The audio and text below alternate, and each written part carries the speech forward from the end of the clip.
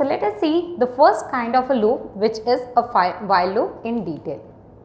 A while loop is nothing but which allows you to run a block of statements for a number of times. So let us first see the syntax. How can we write a while loop and what happens with each of these?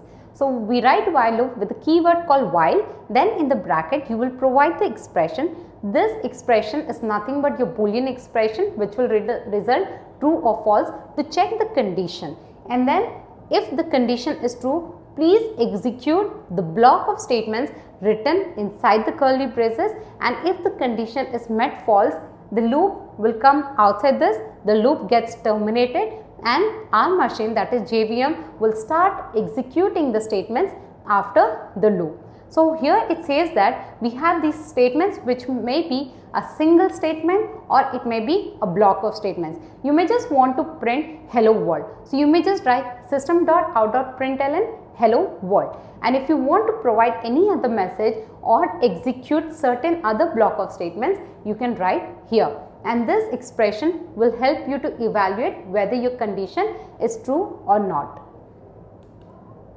This diagram or this graph will help us in understanding about the while loop functionality in detail.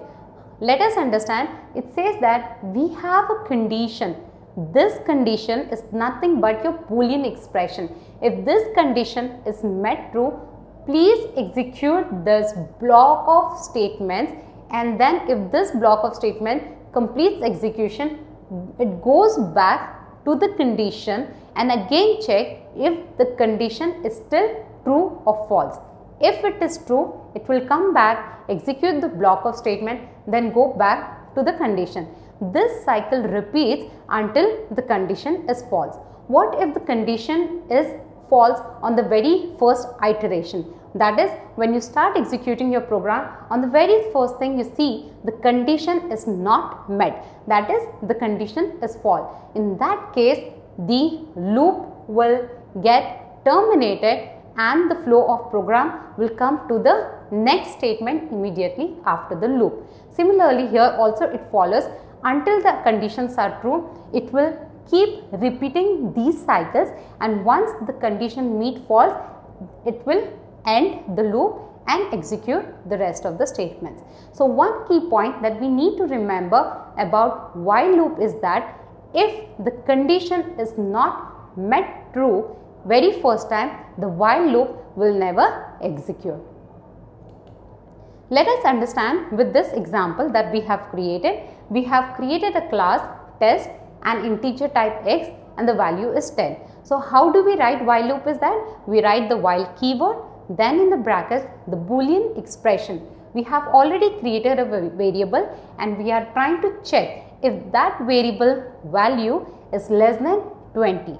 If it is true, please execute these block of statements, right? So in these block of statements we write please print the value of x. For an example, we have just written system.out.println which prints only the x value and we haven't incremented the value of x. What happens in that case is that every time it will go and check if x is less than 20 or not. That is, if 10 is less than 20 or not. We already spoke about infinite loop. This is one of the case of infinite loop where the condition will never meet false. It means you will never reach to your destination because you do not have any of your destination marked. So in order to reach your destination or a full stop, you need to provide certain other increment or decrement. That is, in order to reach from Delhi to Calcutta, you need to go by train or by bus or take any transportation or move towards Calcutta. You cannot stand at Delhi and say, okay fine, I will reach Calcutta. So here what we have done is that because the value of x is 10, sometime it has to reach near 20 to make this condition false. When will this condition become false? When x value is greater than 19, because it says less than 20. Therefore, we keep increment the value of x by 1. Where post increment, it increments the value by 1. You can also increment the value by 2 or 3 or any number that you would want to provide. How you would write that is, you would write x plus 2, x plus 3 or so on that you would want to write. In our case, it will first check if 10 is less than 20, please print 10 and then increment the x value, which is now 11. It will go back, check for the condition if 11 is less than 20. Yes, the condition is met. It will go print the value of x, and these iteration will follow until the condition becomes false. Till now it will print till 19.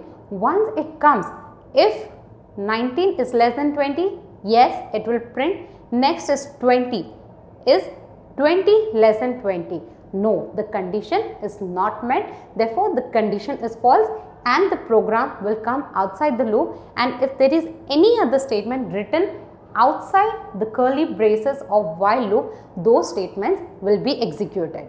So let us see this example by running in practical to understand how while loop runs. We have created a class for while loop to explain how while loop works and what is the syntax for it. So the class name is while loop with the main method. We have created a variable called as x and holding the value as 10. So the syntax of while loop works as if we write the keyword while, then in the braces we write the condition and then the curly braces what is to be printed. In case of while loop, it says that if the condition is true, then please execute the block of statements, otherwise it will come outside the braces and terminate the program. So we have created an variable with x equal to 10. We are trying to check the condition if x is less than 20. So it says that if x is less than 20, please print the value of x and then keep incrementing and displaying the value until the x is less than 20. So what this program does is that it checks, is 10 less than 20? Yes, it will print the value of x, that is 10, and then increment the value as 11.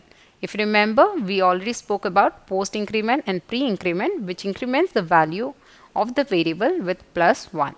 So now the value of x is 11. It will again go back and check if 11 is less than 20. Yes, again it will come and print the value of x as 11 and keep repeating the steps until x is less than 20. So the last value would be if 19 is less than 20. Yes, it prints, and now the x value would be 20. It comes back and check if 20 is less than 20. The condition is not met. It means the condition is false. It will come outside the block of statements and terminate it. So let us save this program and run.